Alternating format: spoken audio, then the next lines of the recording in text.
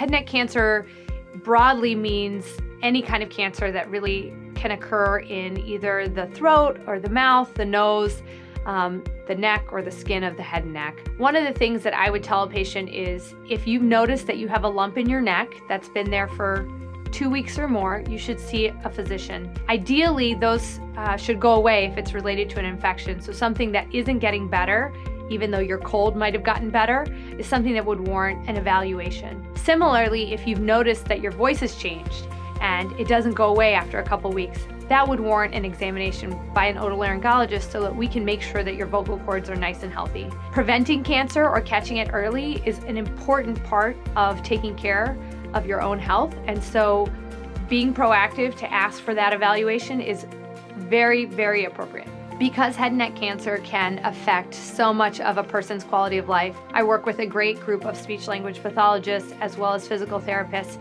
to help patients with their lymphedema or swallow rehabilitation, speech rehabilitation if needed, to ensure that patients are optimized during their treatment.